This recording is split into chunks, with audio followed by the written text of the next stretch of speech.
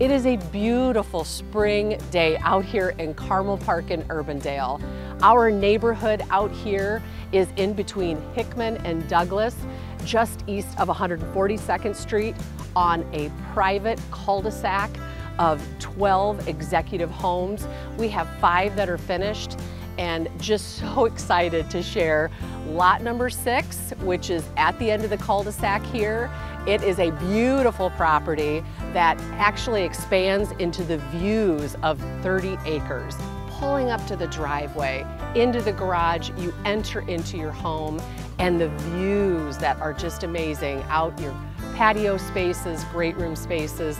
It's incredible. We encourage you to reach out to us so we can share more about how this lot can be your home.